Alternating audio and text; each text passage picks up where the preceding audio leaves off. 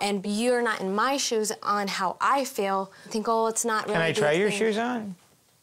What? 5 minutes. Just give it 5 minutes. I know she's overbearing. It's, you know, the whole wife swap thing, but like, give it 5 minutes without doing a bit. You can do it. Everyone is different. In our society, we all have vastly different backgrounds and unique perspectives that shape the way we go about our everyday lives. Some very, very different than others. We are very conservative with water because we realize it's such a precious commodity. We'll bathe twice during a week. But regardless of how you choose to live, the only guarantees in life are death, taxes, and wife swap, finding a family that is the complete opposite of yours in every single way that will challenge you in every conceivable way possible. And it makes great entertainment, which is why today we're going to be taking another look at ABC's Wife Swap. But the episode we're going to be watching today is a bit more mild than the last one, I'll say. I'm not going to do that. Away. I am classier than that. I would never. Santa Claus. But it's still going to be a hoot. And the episode in question is the Galvin and Martin Portola families. God, I'm so sick of these two names. And of course, both families will be a bit much in their own ways, but there will always be one family that is more the extreme than the other. Usually the bad guys, or the bad wife. Even though whatever the deal is with the wives, they usually bleed into the family somehow, so it usually becomes a family and family thing, not just one wife is bad, one wife is bad. This week, the Martin Portolas from Ohio are here to mystify and amaze you. This whole family is devoted to magic. Easygoing mom Melissa manages mind-boggling magician husband Andy. You guys have heard me say multiple times that I would do anything to get the raw footage of Exhibit on Pimp My Ride, walking to each different spot in those transitions, like without any editing or any music. But I think just as, if not more funny, would be the raw shots of these families just fucking smiling for a long time. I want the raw take of this, audio and all. I want to hear fucking birds chirping, lawnmowers going off in the distance. I need it raw. Disregard the last part of that sentence. Astounding 10-year-old Eli loves magic so much, he started performing at 18 months. The kids are even pulled out of school for magic shows. Was there no one in that crew that could have just like had that girl try a different smile? Anything else? My husband Andrew, he's a magician. We eat and sleep and breathe magic. Yeah! In our business, I handle all of the marketing, the phone calls. He just has to go out and do the shows. Cleaning is the lowest priority. It's just, God. He's always goofing around. He's always trying to be funny. He's always trying to see if he can make me laugh. This is going to be a common theme through the episode, but like, I cannot imagine how exhausting it would be having to deal with this man and his countless bits. It does not get a rest. Get me the coffee. Kind of hard for me to be serious. Oh, yeah, you got me. That was a good one. Wait, when I asked for coffee, did you just walk upstairs, pretend to brew coffee, stand up there for the amount of time it would have taken to brew coffee, and then just come downstairs to do that bit? Is there any coffee upstairs at all? I like my kids to be free. I don't want them to be constrained. He'll go up to anybody. Oh, hi, how you doing? Hi, what's your name? Watch very closely, but not too closely. Imagine you're just driving down your street and you see this kid coming up to you and you think, oh, maybe he's in danger or he needs something. And then you just get sucked into a bit.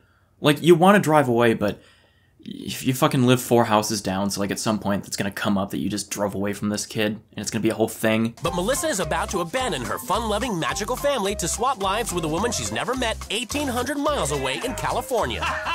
Now it's time to see what family wife swap has conjured up in their laps to fundamentally challenge everything this family stands for. The FBI, CIA, NSA, all of those databases combined do not have the database that wife swap has. They could just look at any family in the US, and then they could find some other family, run 1,000 simulations, and be like, yeah, they'd kill each other, and then boom, they've got a wife swap episode. On an orderly street of orderly homes in cell block Galvin, the inmates have been sentenced to life. Elena. A life of serious hard labor.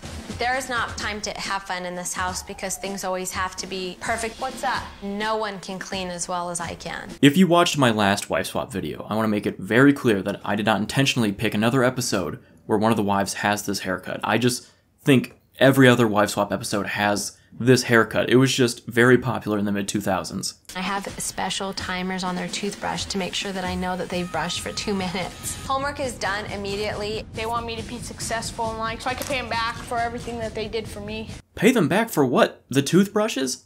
At this point, it doesn't look like they've done anything for them at all. Like, unless they want them to pay them back for the mortgage. Jennifer spends no quality time with 9-year-old Elena, who lives a solitary life. I wish I could spend more time with my dad because he's always playing the video games with my brother, and then I just get left out. Can I play? No. Okay, 1, that's really sad. And 2, on top of that, it looks like they planned out this bit and everything, and they were just like, okay, so we're gonna have you and your son playing games, you know, bonding like you normally do, and your daughter that you neglect is just gonna come up and she's gonna say like, hey, can I play? And you're gonna be like, no, not now. Oh, well, when you put it like that, it kind of sounds like I neglect her. Maybe I should spend some more time. And action. The last time I got to play with my mom was when I was little. Why were you playing outside in the new clothes that I just bought you? Don't do that again. Do you hear me? Mm-hmm. Damn. This sucks. After an 1,800-mile journey, the wives finally get to see where they'll be living for the next 2 weeks. The house looks a little small. I'm concerned on what the inside is gonna look like. There's all this magic stuff. Oh my gosh, these people are magicians. A real detective on our hands, I see. How'd you figure that one out? Knowing what we do about how little they clean, as well as how many things in that basement have been in Andy's mouth, it has gotta smell awful down there. But you know something that doesn't smell awful, though? The sponsor of today's video, Scentbird. That's right, guys, Scentbird is once again sponsoring the channel, helping to make these videos possible because, you know, copyright stinks. But Scentbird doesn't, which is why I use it. Scentbird is a fragrance subscription service helping to empower each and every person to express themselves through their own unique scent. Because the last thing you want to be is some schmuck that wears the same 3 scents as everyone else. That's not cool, and you will be made fun of. By me. I personally try to find the most unique scent that I can, not just because it often smells great, but I want to stand out. Scentbird lets you choose a new designer fragrance to try every month, for just $17. Every month you get to pick what you want sent to you, so there's no surprises. And what's great about Scentbird is it's not just for men. They offer a wide array of unisex options, and with each fragrance you get 30-day supply, so you can try fragrances without committing to a full bottle, many of which can often cost over $150, sometimes even reaching $500. Yikes! And of course, Scentbird carries a ton of popular options like Prada, Gucci, Versace, and many more. And to help find your own unique fragrance, Scentbird also lets you take a personalized quiz to help you narrow down the one that's right for you. Here's the ones that were sent to me this month. I got Marta May, Kinetic, and Ormande Man, with my personal favorite being Ormande Man because, well, I'm a man, but also I like lighter and more fresh scents, which this is perfect, as well as it's not something that I'm used to smelling, which is great. So if you want to smell your best and stand out, head on over to Scentbird.com and use my code ChrisJames2 so you can get 55% off your first month. That's a little over $7. That's it. So go check out that link in my description. Thank you to Scentbird for sponsoring, and back to the video. For the first week, the wives must live by the rules of their new family. Each wife has written a manual as a guide to the running of their homes. My children don't have chores. They're not my maids. I brought this up in my last video, but from my limited research, always limited, the only things that seem to be fabricated on this show is anything written down on paper, whether it be the rules or whatever the wives left behind for the new ones to read. For example, that line about "my children are not my maids." You know they wrote that shit in there because it's gonna rile up Jennifer, because she thinks her children are her maids. You guys beautiful. Thank you. Wow. They've succeeded in looking extremely good. All 3 of them are very beautiful people. She's pretty plain. Doesn't take care of herself. Yeah, they're a very tidy family, very clean and well put together. She is beat. You can't have the shoes on in the house. I didn't even recognize that. Yes, Wow. I'm so sorry. Unbelievable. Yeah. Don't tell Jennifer. I love how she's like not even done with her sentence yet, and that kid's already yanking her fucking shoes off. Shoes off in the house, lady. Oh, okay, you could have just asked. I can take them off my fucking self. In California, there's no time for fun, as Melissa has to immediately oversee the kids' chores. Get in the middle. Right in there. So it kind of seems like you and Elena do just about everything. How does this make you guys feel? It makes me feel like a prisoner sometimes. I've never seen a pair of kids work as hard as you two. Oh, thank you. Thank you. So much. Oh, you're welcome? Fuck. Oh, no, you don't have to, don't. God damn it. In California, Melissa, who gave up her job to support her husband and be with her kids, must take on Jennifer's busy wedding event coordinating job. Come here and I'll show you how to answer the phones. I get why they do this whole, like, making them do each other's jobs thing for the show, but, like, seriously though, imagine you're planning your wedding, arguably the most important night of your life, and then they're just like, hey, so you know your wedding coordinator, the one that you picked out of, like, a whole bunch of other ones, the one that you specifically chose to, like, make this night go perfectly, she's doing a wife swap. We didn't really coordinate the schedules that well, so we're just going to bring in someone who has never done this before and has no experience whatsoever, so should go fine. Let us know if you need anything. Jennifer must spend the day working from home on the Martin Portala's magic business while Andy studies. Here's your coffee, my love. Oh! Alright, dude, get a new fucking move. My goal is to make as much money as I can, and doing something with magic seems way down here. I can name a lot of people extremely happy. But I mean, how many are successful and how many are really rich from doing it? And of course, because this is wife swap, there cannot be any middle ground, just one way or the other. The bad guy wife has to be like, nope, you can't be happy, just success. Well, being rich is not being successful. We have to work. We live in the real world of working. While it would annoy the living shit out of me if I was having a serious conversation with this man and he was doing this, nothing is funnier than the image of him blowing up a balloon mid-conversation. At the Galvins, Richard and Ricky are hanging out together, while Elena does her homework alone. And Melissa must watch TV. I love the shot of her having to just be miserable by watching TV. Does your mom spend time with you when you do your homework? No. My mom just usually watches TV and does her own thing. Really? Yes. What about one thing that you want to do with your mom? Play. I try not to think too seriously about these shows, often because they're either too stupid or I don't want to waste my mental health doing that, but if they don't, by the end of the show, play with this girl, give her some time of day, love her, give her a fucking hug, I will be pissed. At the Martin Portales, Jennifer discovers just how much freedom Eli and Emma have. You're going too fast. What's that mean?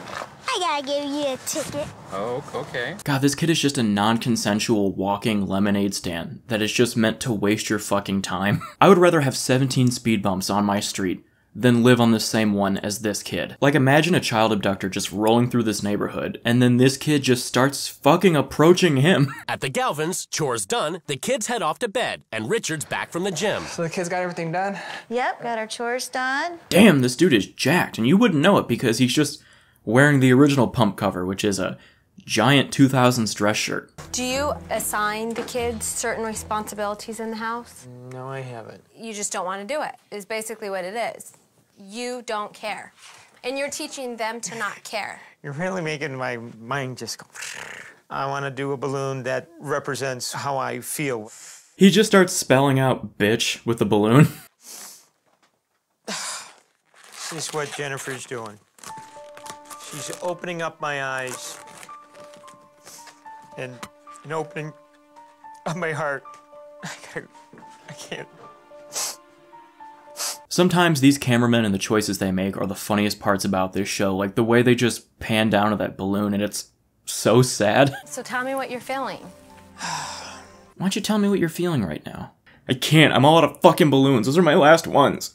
Today, everything is about to change in the Galvin and Martin Portala households as the new wives take control. Now it is finally time for chaos to ensue as the wives inflict their own rules upon the families. Galvin family, you're all a bunch of prisoners in a no-fun zone. Portalas, you think your life is all fun and magic while you're living in illusion. Yep, you can still tell the producers wrote this shit too. It is too perfect and too scripted for the scenarios not to be. All things magic will be locked in the pit, and the pit will be padlocked. I can magically make the padlock disappear. Yeah, and I'm gonna magically continue to talk.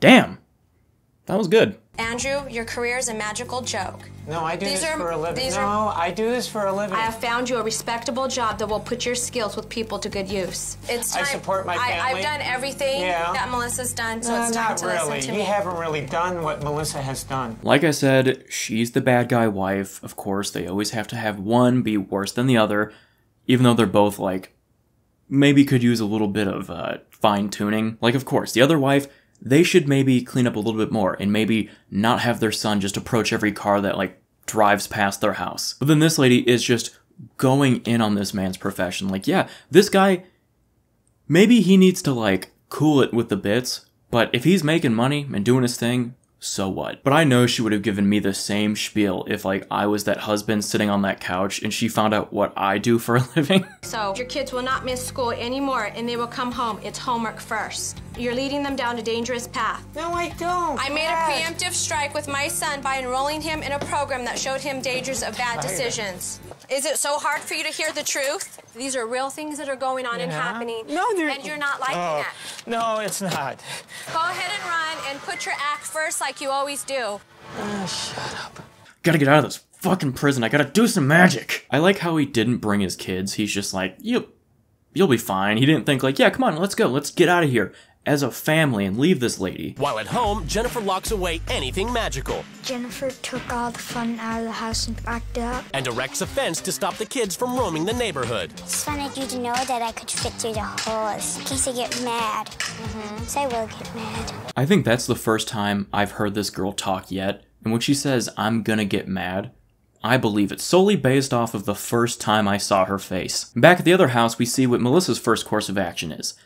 Messing up their dad's bed, which they look like they're having a blast. But not really. At least not for the son, because he sneaks back in and makes his dad's fucking bed. Look at your son. That was your son, Ricky? That wasn't me. No, come on, that's my dad's bed. This is where you can really see where at least the son is like so programmed by their clean freak mom. For me being taken out of what I'm used to, I feel like I handled it really well. Sure. And you're not in my shoes on how I feel. I think, oh, it's not really. Can I try your thing. shoes on? What? I'm just emotionally exhausted by Andrew. I'm really trying to be serious. I really am. 5 minutes. Just give it 5 minutes. I know she's overbearing. It's, you know, the whole wife swap thing, but like, give it 5 minutes without doing a bit. You can do it. Thank you, Joe. I like the way Jennifer did my hair. In California, Melissa has ruled the whole family spend time with Elena, painting a backdrop for their upcoming magic show. Taking a step back, this is just insane. Like, you have one house where Jennifer's like imposing her reign on the family, making them clean nonstop, doing their timer toothbrushes and all that shit, making it feel like a prison. And then you switch back to the other house and they just have to spend more time with Elena. Like, that's their whole thing, is like, you gotta spend time with her and do something and make her feel loved. We cut back to the other household and Andy is applying for a job at a law firm, which goes exactly how you would imagine it would. Did you bring anything with you that gives me any indication of what your background is? Oh man, that's enough out of me. Okay. Well, I can't hire you for a job here, but I could use you for my daughter's birthday party. She's 8 years old. Oh, that'd be great. Willing to do that? I can do that, but you're not gonna hire me. No.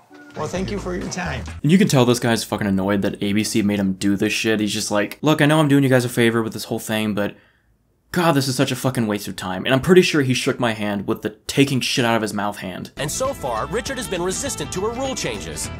But will he be able at last to let the kids stand on their own 2 feet? So one of the goals that Melissa wanted to set up for the kids was having them prepare to do a magic trick at the mall, because Richard and Jennifer are very protective and don't often want them talking to strangers, so this is a good way for them to do something fun and kind of loosen the chain that the parents have on the kids. I'm gonna put the toothpick in the middle, and I want you to break that. Oh. Okay. You sure you broke it? Yeah. Thought you said you broke it. You didn't break it, that's for sure. Good job. Thank you. Oh my god, that's so cool! Wow! We get to be on TV, right? I mean, I'm always laughing at things. I mean, I'm really the jokative one of the family. I always make everybody laugh. After the success of the visit to the mall, Melissa has gained the confidence to confront Richard over the excessive amount of chores Jennifer enforces on her children. One observation I had is that, like, obviously Richard is fucking yoked, and because of that, you see him in almost every scene in the show, constantly eating. Even when others aren't eating, he's always eating. He's just gotta get his macros, though, and being someone ripped out of their fucking mind, I respect that. At the Martin Portales, Jennifer has been obsessively cleaning the house. But Andy, who hasn't told her he's failed at his job interview, is not heading for work. He instead breaks into the basement. What are you doing down here? Why aren't you at work? Well, you pinned me. But listen, lady, I'll strike you. Look, I don't know if that was just a bad pun or if you're about to assault me, but you know what? Just smash my fucking skull in with that bowling pin, please. If you can just do that, that would be great. You know, I don't think it's fair that I'm up there cleaning your dirty bathroom and you're down here playing with your toys. Since you're breaking my rule for the second time, we have a lot of work to do. As this episode goes on, I get more and more uncomfortable watching this man on screen. He is just the domesticated Joker. For the first time in 5 years, Elena has been spending time having fun with her whole family. 5 years? What I've learned is to be more into what my kids want to do and focusing on just having fun with them and enjoying the moment. No, Richard. Not your kids. Your fucking daughter. You play Halo 3 with your son every night. It's time to own up to the neglect of that poor fucking girl. I'm gonna call him and set up another interview. Maybe I need to go down there with you. Like my mother? No, but obviously I need to hear what's going on. You're gonna try what I asked you to do. Where's the phone book at? Go put your suit on. Andrew, enough with the stuff. You have 5 minutes. Imagine you want to have a one-on-one talk with your dad. Talk about something serious, something that's bothering you. But you have to get through like 5 different card tricks, him pulling out ribbons, cards, and like 7 other objects out of his mouth before you can get anything out of him. She was pushing me. She was pushing me down and down. And I just don't think it's right. What the hell's wrong with you? Why did you have to knock down that fence? It was a nice fence. It made the yard look nice. Even after she leaves, you can still have your kids playing out in the yard, playing out in the sidewalk, doing whatever. The fence isn't gonna stop that. You're immature, you're childish, and you're stupid. You're stupid. Thanks for wasting my time. Screw you, Andrew.